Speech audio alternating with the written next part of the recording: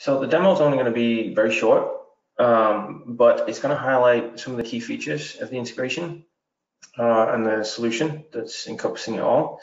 And hopefully you're going to see some of the potential, of how e-commerce and content can really be used together in this headless scenario with these two tools, and provide some pretty awesome stuff. So we're going to have a look at search integration with commerce tools. We're going to have a look at some dynamic product pages, dynamic product elements throughout the site, and how they work. I'm going to look into dotCMS, the integration between commerce tools and dotCMS, which is a little bit more direct, but ultimately show you some basic inline editing capabilities of updating category pages or product pages or homepage or whatever it might be. So that's what we're going to see. So let's move on to the demo. Okay, this is our shop application. It's still in its early stages. There are a few kinks to be worked out, some things with edit mode, etc., that aren't quite there yet, but all this is coming. So what we're going to do is just demonstrate those integrations we talked about with dotCMS and commerce tools, and start to show you some of the potential for dynamic data, purely dynamic and automated pages using dotCMS as just a layout provider, some metadata to maybe drive design, and then some mixtures of static content with dynamic commerce content from commerce tools. So we're going to start just on the home page with some of the more static stuff and show you the integrations into edit mode and into commerce tools and dotCMS. So let's look at our home page. We have some basic stuff in here, static components like a very large hero, highlighting a new collection. This could be something that in the future of this solution that could be targeted based on a context of where you're coming from as you start to learn about new users. We have just some basic stuff about the organization, and then we have this new in products. So this is where we have a mixture of a statically controlled piece of content mixed with the ability to read in data dynamically from commerce tools. So as an editor, I want to say I've got another new product I want to add to this list. So let's go in and let's create a product based off of information in commerce tools using dotCMS, and start and add that product into this component. You can see how those integrations kind of come together. If we go into dotCMS, we can see the list of products we've already got in place, and we're going to go ahead and we're going to create a new one using the integration with commerce tools. Now, one of the things I mentioned earlier is that due to the headless nature of both of these platforms, integrations are brought together by relating IDs between entities. Okay, so the unique identifiers of products into dotCMS, but then being able to pull that information in together dynamically to give us the best result. This also ensures that the integrations are lightweight and hyper performant. So let's have a look at how that looks. So I'm going to add a brand new product. Okay, and you can see there isn't a lot in this content type for a product. Okay, but let's just do a full search. And you can see here that we have a search bar where we can search for any tag name or search criteria within commerce tools and its information. So whether attribute data or titles or whatever, this is going to get more enhanced with features. But as for now, we're going to create a product based on let's take these casual sandals right here. Okay, so we're going to build this out. I'm going to use the title just from the shoes for now, and you can see here my product identifier is being highlighted. So this is going to be the key between the integrations of the web application and the providers from dotCMS and commerce tools. So I'm going to save and publish this out. Okay, and we now have our casual sandals in our product list. So let's go over to the home page component in edit mode and add this as a new product.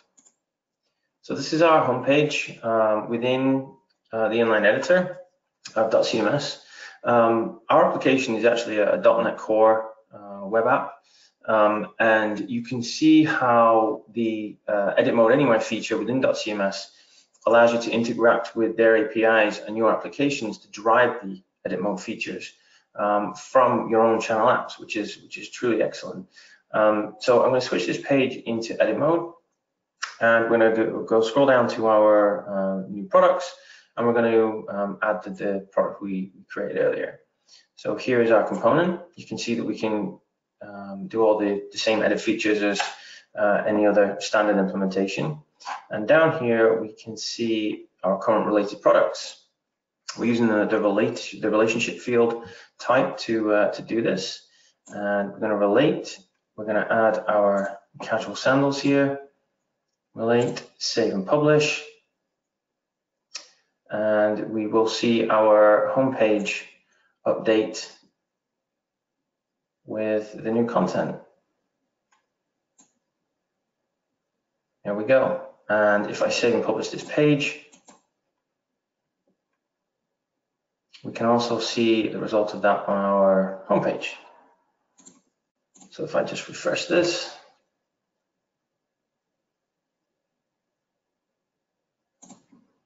and there we go. There's our new product.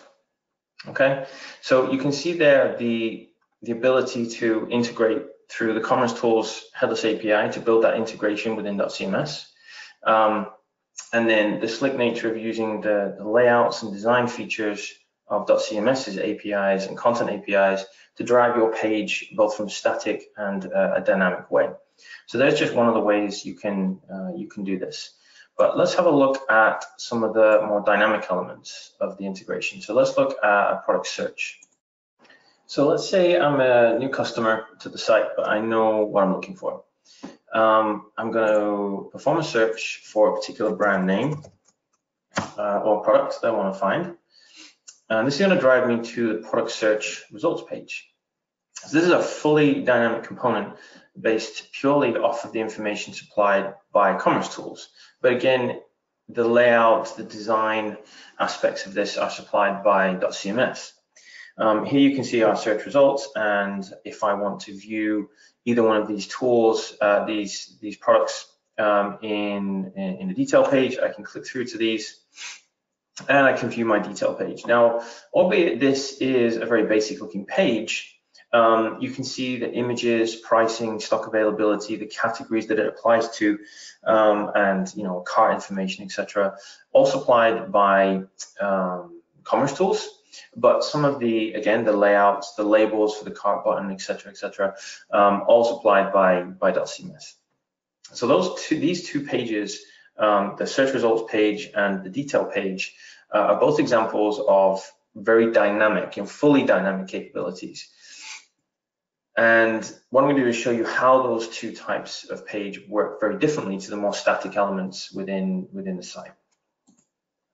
So let's look at the search page to begin with, and how this is kind of put together. So if I switch this back to edit mode, the core piece of this page is obviously the search results. So we have the header, which is statically controlled and editable through the standard means. It's a standard component within the content repository. But we have, interestingly, the search results component itself.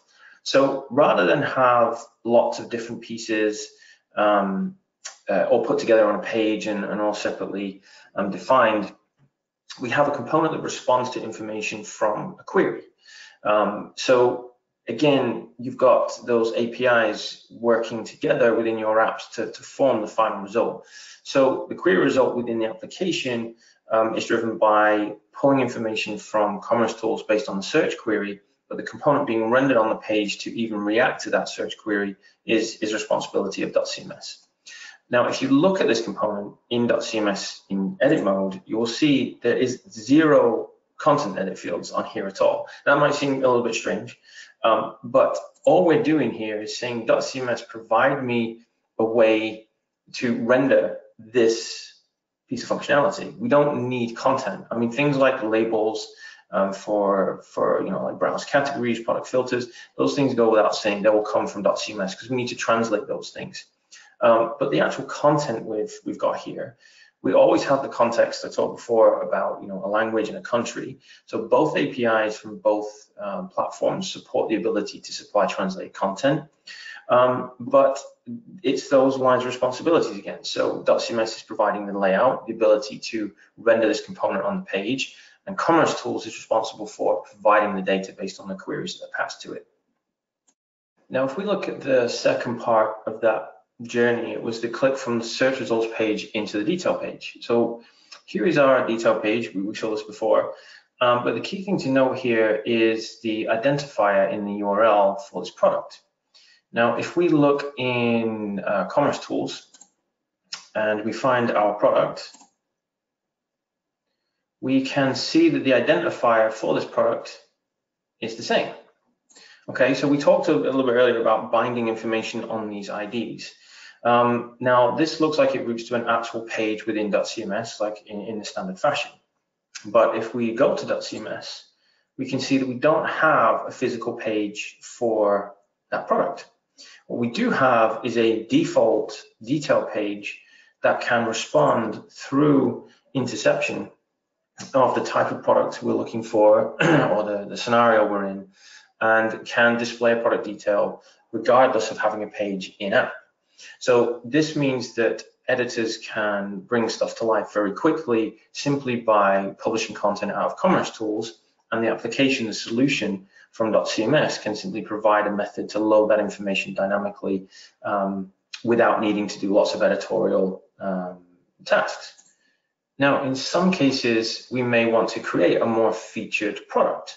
So we want to have a nice hero, we want to have some related products or whatever it might be, and we want to be able to do that. We don't want the automation to take over. So we can achieve this by creating actual content pages for each of our products.